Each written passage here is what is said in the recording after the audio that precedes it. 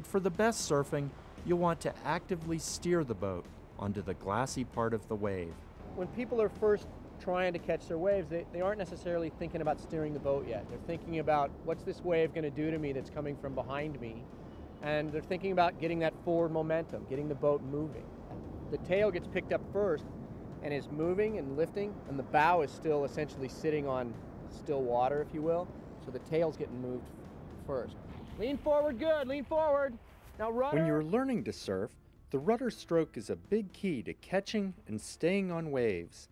If you don't rotate your torso, then you won't get the blade angled correctly. It's important to learn a quality rudder stroke. This is with the blade angle straight up and down in the water and the paddle shaft parallel to the boat, so it's streamlined and doesn't slow you down. To get the paddle in this position, you have to turn your torso and put this hand high. That allows you to get the blade deep into the wave, so you'll get a lot of control. Any variation from this means that you're just bracing and slowing down the boat, and you won't get the control you want. A lot of folks think all that power comes from your arms, but it really doesn't. To really harness the power of this quality rudder, you want to use your lower body, moving your boat sort of like the boat was your tail.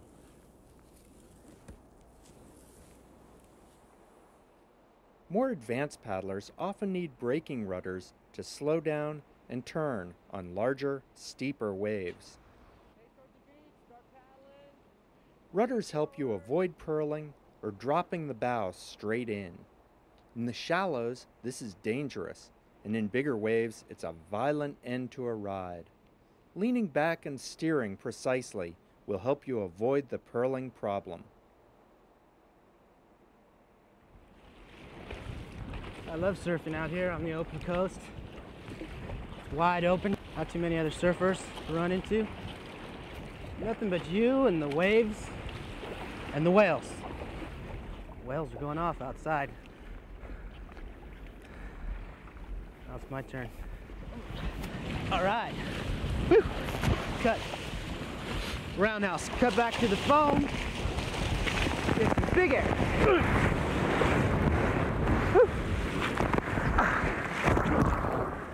Kayak surfing's a lot of fun, no matter what sort of boat you're paddling. But if you're just getting started, remember to pick smaller waves so you can peg the fun meter.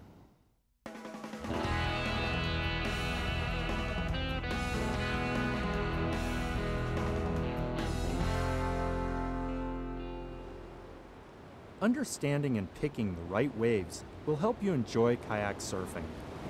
Waves start from ocean swells that are caused by storms far out from land.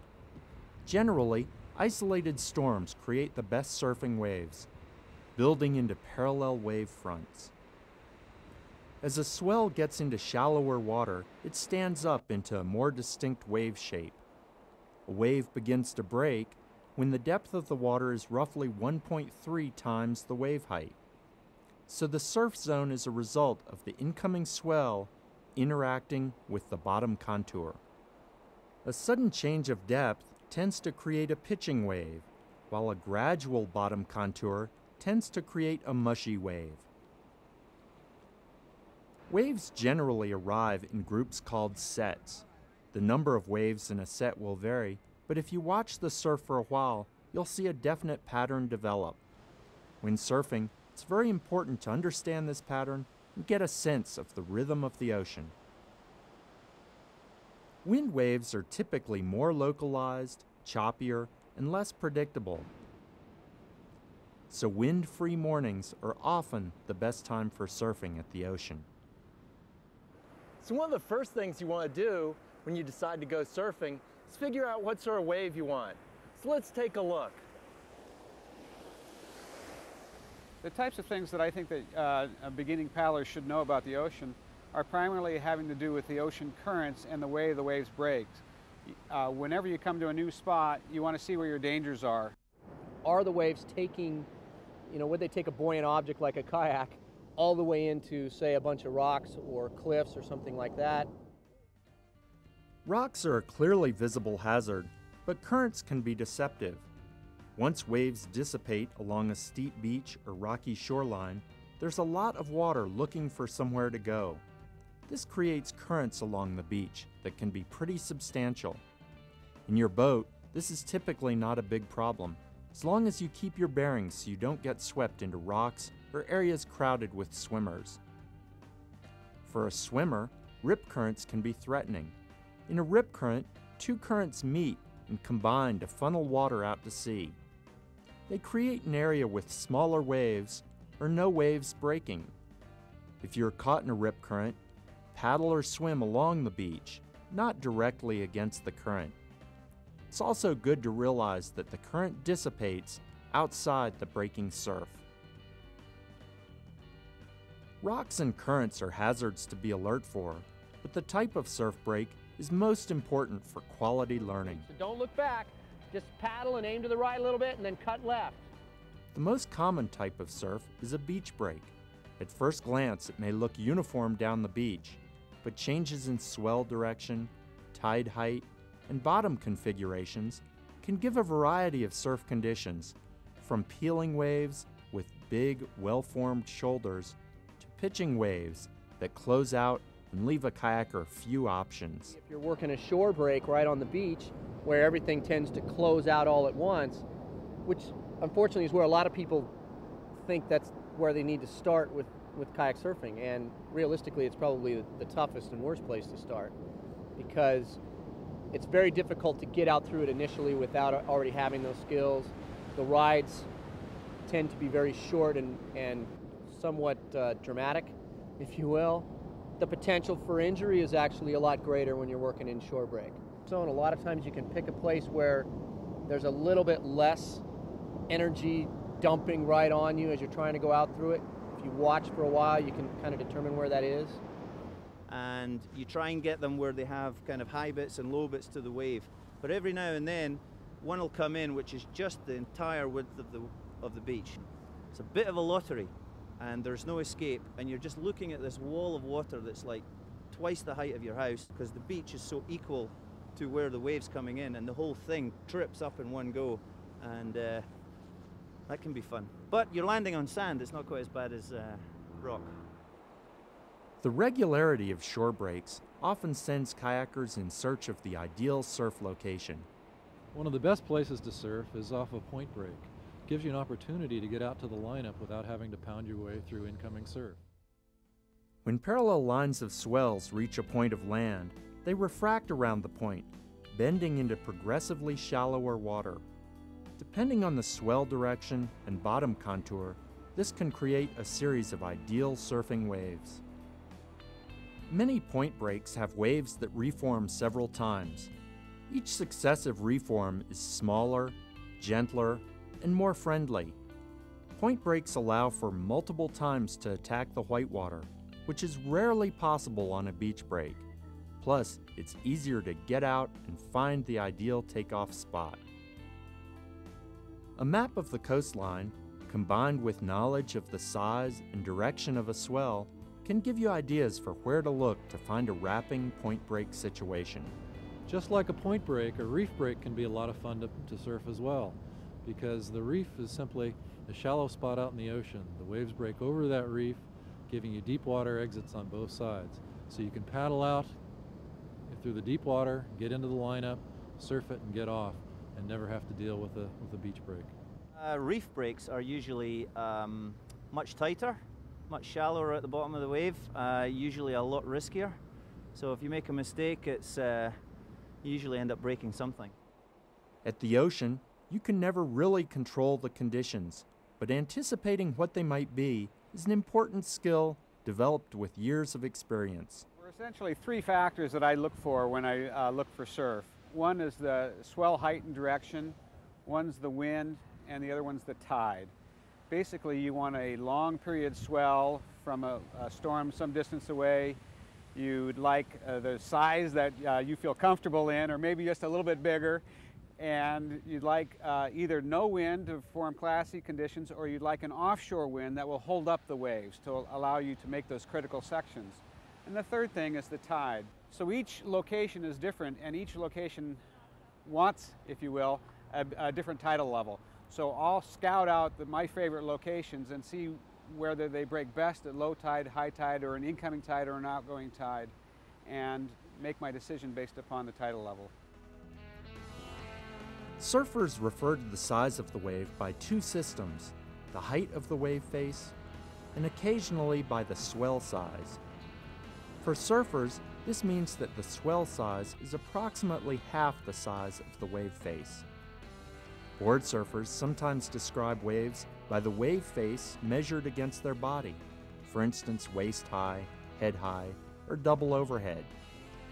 Be sure you understand which sizing system is in local use before you head out for a surf session.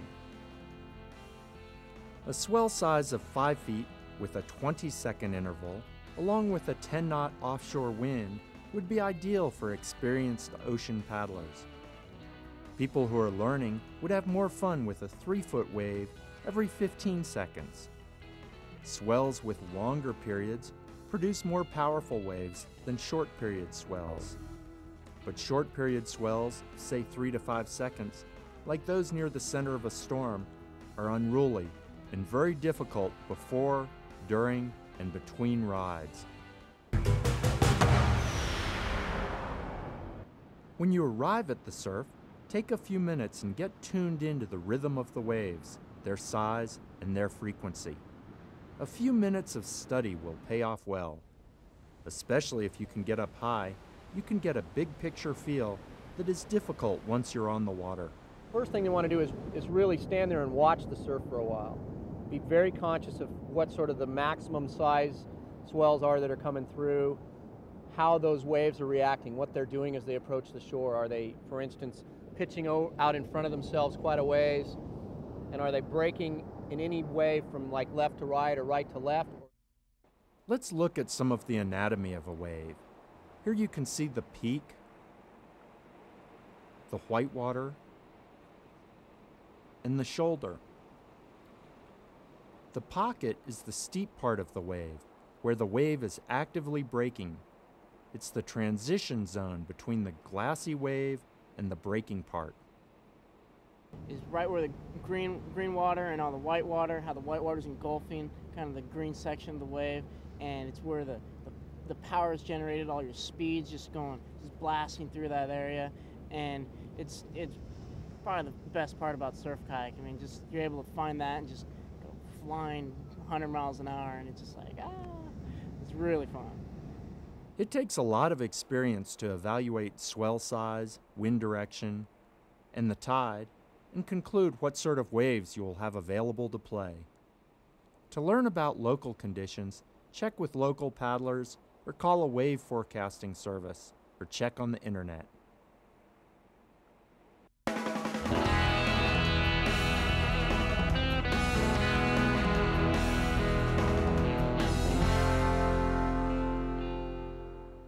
Once you understand waves, the type of breaks, the hazards and conditions, it's time to play. Let's study how to get out through the surf zone, then we'll find the takeoff zone for some good rides. When you're launching your kayak through the surf, that's really the toughest part of the whole thing, because you're taking off through the waves, your body's not warmed up, you're not used to the boat yet and comfortable in it, but you still have to be able to put a lot of power and have a lot of skill right in that surf zone. It's a commitment. You can't be tentative about getting out through a surf zone. So what you have to be thinking about is, okay, once I'm in the water, I'm heading out there, you want to be looking at the waves the whole time. Whenever you're in the surf, you're always keeping your eyes peeled out towards where the waves are coming from. All right, good. Now paddle into it. Just paddle straight into it. That's it.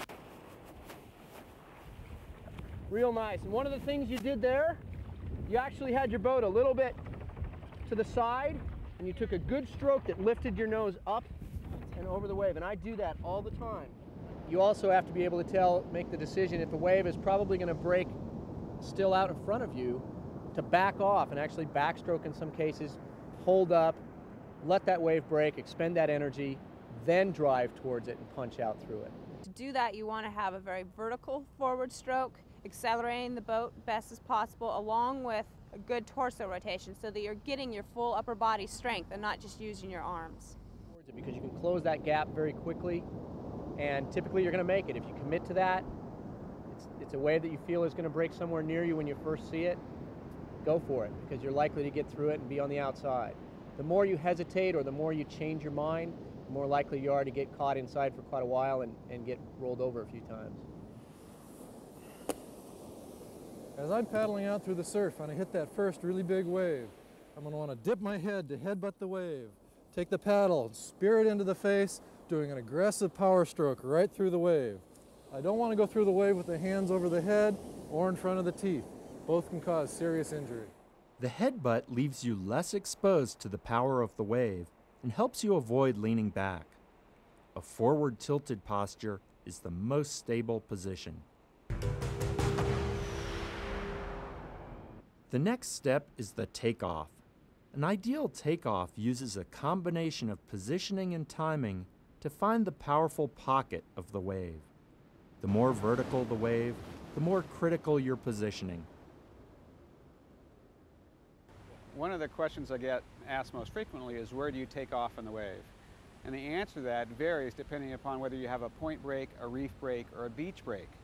But in general, you're looking for the peak of the wave. And you want to take the peak of the wave because that's the highest point on the wave and the steepest location. So that's going to be the easiest takeoff point.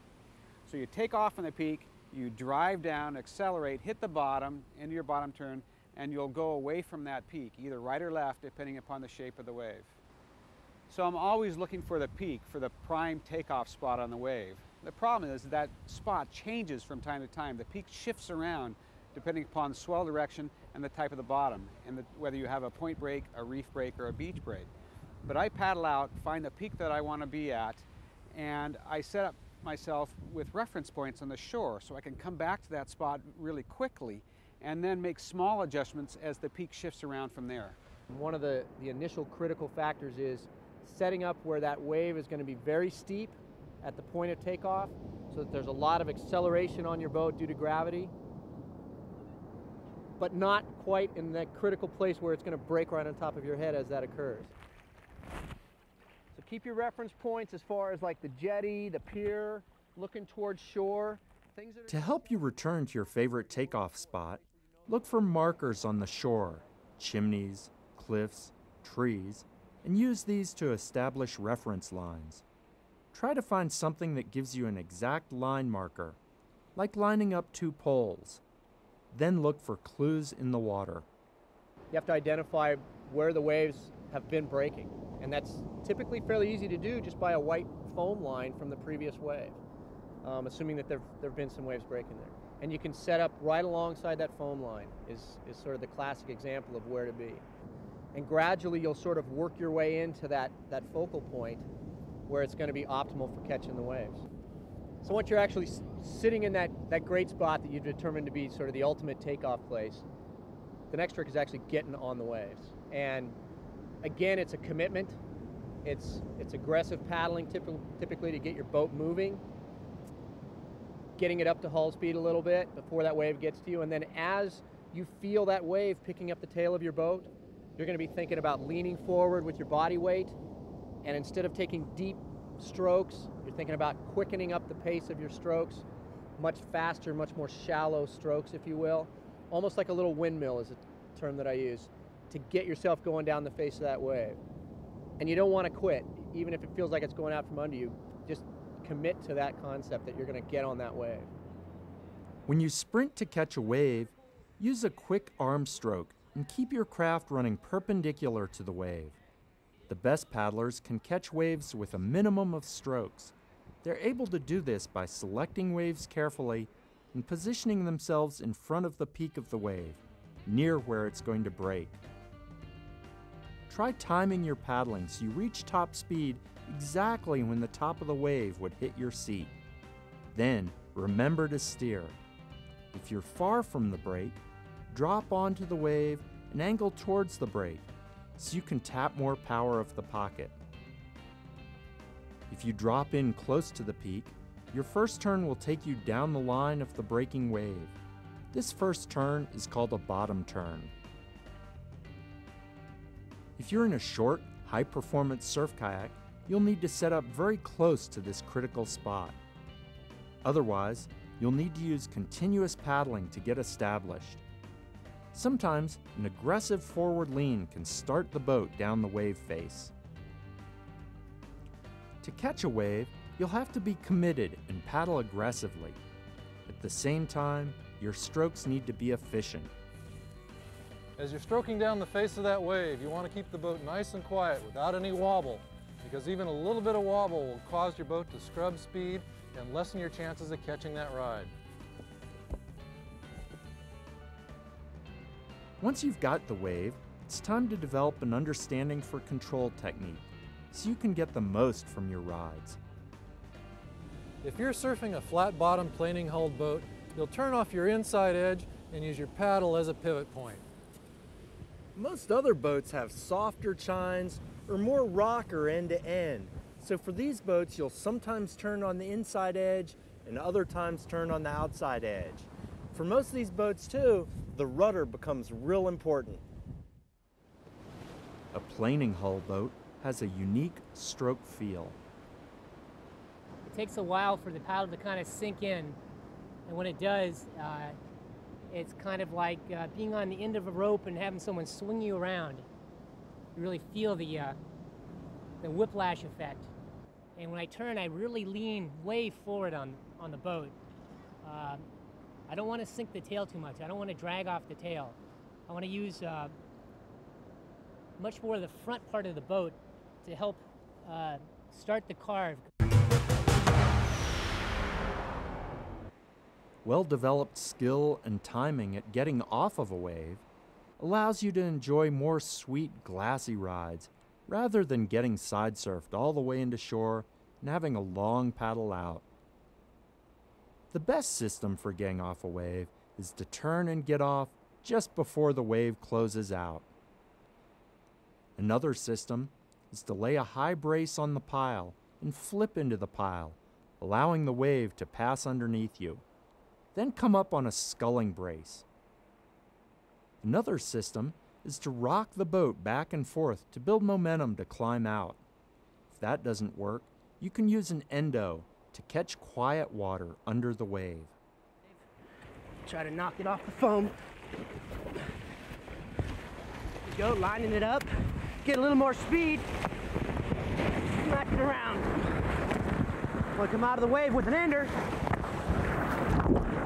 Pirouette. Avoid smacking the rocks.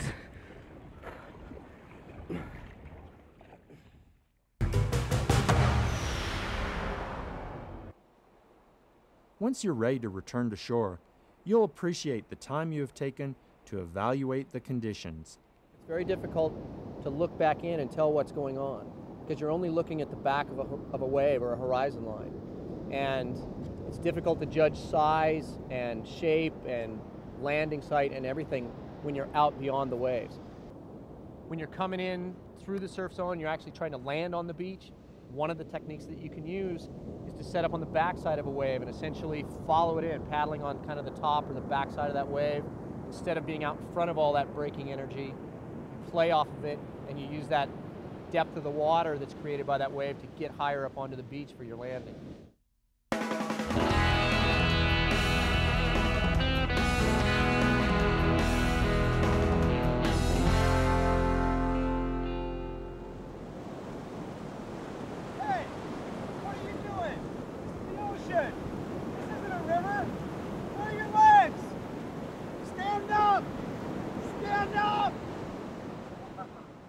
It's a fact of life. Anywhere there's an accessible surf zone, there are going to be other people out there enjoying it. As kayakers, we have a responsibility to learn some of the rules so everyone will have lots of fun.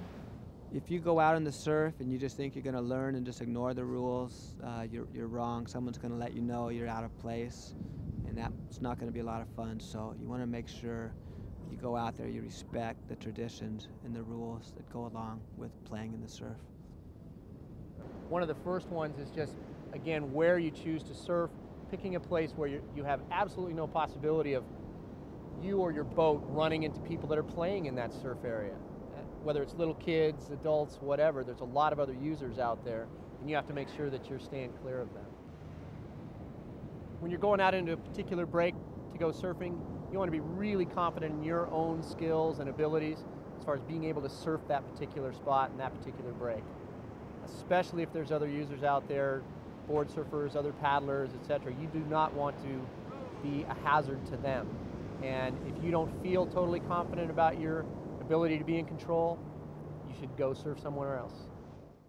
Kayakers have to realize that when they arrive at the surf, they're entering a frequently crowded area with long established rules and traditions. To tell us more about some of these rules, we caught up with world-renowned big wave surfer Richard Schmidt.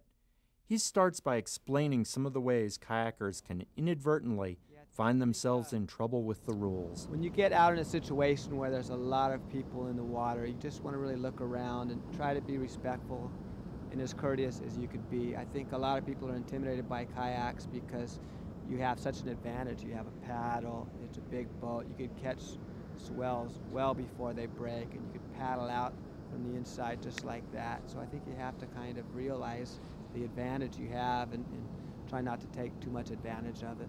You know, with kayaks, you could definitely catch a swell well before any surfer could ever even paddle for the wave. You can catch the wave while it's still a swell. So I guess you have to just kind of be aware of that and, you know, try to be courteous as much as you can. On a kayak, if a big wave hits you, you get knocked sideways for a while, and it's really hard to break out of that sideways thing when you're in the white water. And as a surfer, I've seen this happen a lot when I'm paddling out. There's nothing the kayaker could do, and the only thing I could do to save myself is dive under. And a lot of surfers see that, and they're very intimidated by kayakers out in the same surf alongside them. As founder of his own highly acclaimed surf schools, Richard Schmidt has experience introducing people to the surf zone. I tell my beginning surfing students that they should learn on a soft surfboard so they don't present a hazard to themselves or anybody out there. Kayakers don't have that luxury. They don't have those soft, spongy kayaks like surfers. So you want to make sure you get yourself in a situation that's not real crowded and really learn basic skills away from everybody else. You don't want to see a crowd of surfers or kayakers go, okay, well that must be where the best waves are, and paddle into the middle of them. Be creative. Look at the ocean and try to find a niche where maybe you can get away from the crowd and really learn your skills and get really confident before you get yourself around any other surfers or kayakers. Surfer or kayaker is paddling out through the surf. You want to make sure and paddle well around the surf. You don't want to see a group of surfers or kayakers and paddle out straight towards them, because they're going to catch a wave and you're going to be an obstacle for them. You have to clear way around it. You know, it's a real bummer as a surfer when you get a really good wave and you have to run an obstacle course on this wave because of people paddling out. So you make sure and paddle way off to the side. Well-developed vision patterns are important for heading out and avoiding others on a wave. Once you catch the wave, be alert for others paddling out and anyone else on the wave. Surfers agree that the right-of-way goes to the surfer who catches the wave first, and if it's close, it goes to the surfer closest to the break. A lot of times, if it's close as to who has caught the wave first, it's generally the person that's the closest to the curl, the surfer that has the inside. That's the most defining rule of right-of-way with surfers. We go out, and if it's crowded, it's a lot more courteous if you sit off to the side and you kind of wait your turn. You know, you watch a couple people get a wave, you kind of see how the waves are, and you work your way in, rather than just paddle right past everybody and sit behind everybody and think, okay, well, it's my turn. You know, you kind of have to take turns to an extent. Some surfers feel that they've been there longer, that they kind of have more right to the waves than anybody else. Now, I'm not saying that's right, but there is kind of an underwritten rule that people that have been surfing in an area for a long time, you kind of have to respect. It's like when I travel to Hawaii and I paddle out to a new spot, I'm not going to be overly aggressive. I realize there's people that live there that have been surfing there a really long time. I want to kind of tread lightly and just kind of get a few waves and not really wear out my welcome. So it's something to think about. I think what's really important is respecting the other people out in the water. Have a smile, you know, say good day, whatever. Don't go out there and be real aggressive and think I'm going to get a lot of waves and I don't care about anybody else. You know, if you catch less waves and you're a little bit nicer with your approach, you're going to get respect in return and you're going to have a lot more fun. Oh yeah, oh yeah. That's you, buddy.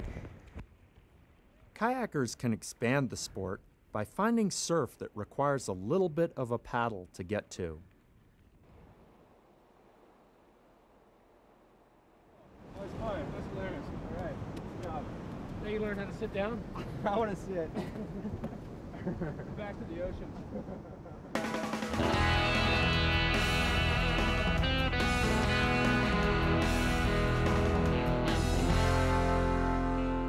Once you know the basics of kayak surfing, know how to pick the best waves, you'll want to learn some more advanced techniques so you can go out there and really shred it up. To help your skills grow quickly, work to develop strategies to get the most out of each wave. To optimize a ride, you'll need to be aware of constantly changing wave shapes and be able to use a variety of skills and moves. You'll be looking to get long rides and use radical maneuvers in the critical sections of the largest and best formed waves you can find. Okay, I'm going to show a few basic surf kayak moves. There's a couple different ways to drop into the wave. If you're way out on the shoulder, you want to kind of fade into the peak. So you want to angle in, paddle in towards it, and just when you get close to the foam, you want to turn and go straight down to make your bottom turn. Now, if you're closer to the peak, or the steepest part, you want to drop straight down, lean back to not pearl the boat, lean back, keep that nose up. Again, come straight down to set the wave up. If it looks like it's a slow moving, developing wave, then you want to draw that turn out, maybe even come back a little bit before you turn. Now, if it's a fast developing wave, you want to start that angle, set that edge, and kind of angle down the line as it starts to pitch so you can stay in front of it. I am really paying attention to what the shoulder is doing in front of me. Is it jacking up and getting ready to pitch, or is it kind of fluffing down and getting ready to build on the inside? I'm always looking for what it's doing, and if it's ready to pitch in front of me, I'll try to run down the line. If it's backing off, I'll go back into the pocket and try to build more speed by coming back up on the foam. You want to stay in the pocket of the wave. That's the power point of the wave. It's typically the steepest and fastest point. It'll help you initiate the moves quicker. If you find yourself out here, you want to carve back and come back into the pocket, the fastest point of the wave. I don't keep blinders on. I don't always look in front. I always look behind me to see what the whitewater is doing, to see if it's building, getting ready to pitch again, or if it's backing off and kind of getting ready to reform on the inside. Okay, when I'm surfing on the waves, I like to carve my boat on either edge, get good acceleration up to the crest of the wave or back into the pocket of the wave. And then when I want to do tricks, I'll sit flat on the hull and allow the boat to plane and spin. The reason I use a 360 is for a purpose. It's to slow down. With the boats that I have, that we have these days, you can easily outrun a wave. They're very, very fast. So the key is to slow down. And I use a 360 to slow, to stall, to throw off speed of the boat, to set myself up for a steeper part of the wave. The other type of 360 I will do is I will do an outside 360 to bring myself back into the pile, into the soup.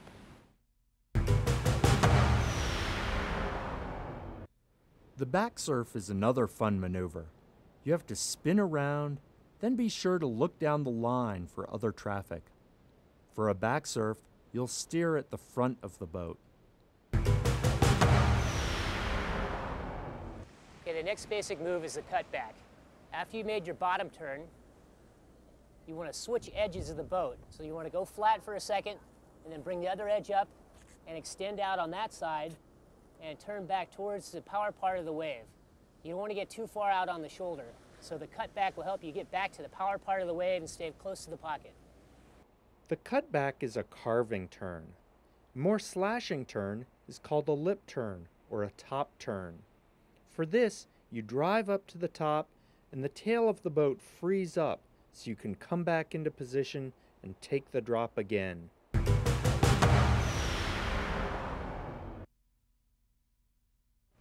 you go on kind of an advanced form of the cutback is what I call a roundhouse cutback. So after you've made that bottom turn, made that cutback, Now you're coming back towards the wave. You want to flatten it out as you're going up the wave. And before you hit the foam, you want to switch edges. Stay above the foam, kind of right over the top to come back down. And you get all the speed off the top of the foam and actually kind of launches you and throws you forward again. Next section, roundhouse cutback. Petering out on me. Towards the rocks.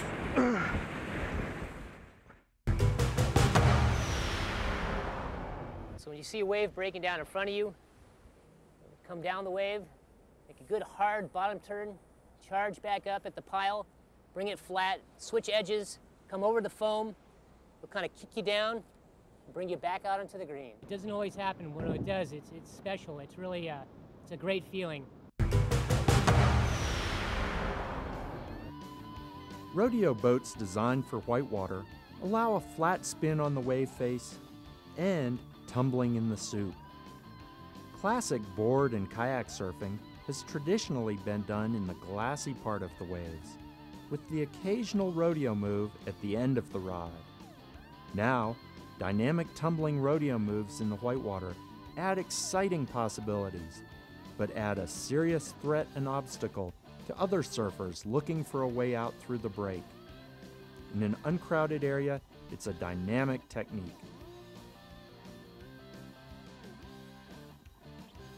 That's a new move this year as part of the blunt, and every now and then you get a nice spray off of it, and that's really cool when you get a spray.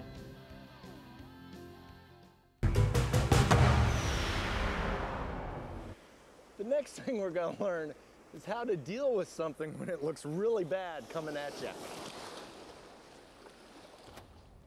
Yes, of course the big ones scare me. The wave every now and then it just comes in and cleans you out. I mean, it's just like, I don't like those waves. Occasionally, larger wave can come in. And when the surf's big, I'm always keeping a very close eye out for that big wave, and I'm looking for an escape route. Once I've chosen to ride a big wave, I'm not afraid, because the hardest part is making the decision to drop into the wave. Once you're on the big wave, I know what I can do, I know what the boat can do, I know what the wave's going to do. And I am just too busy thinking about beating speed down the line to avoid that big steep section, or figuring out what I'm going to do next as the wave is changing. And it's too exciting to be afraid. A lot of it just comes from the experience of being out there. Don't put yourself into places that you're not skilled enough to be in. Have good experiences, and then trust those skills that you develop as you move up into harder and bigger waves. And I had to deal with my fear.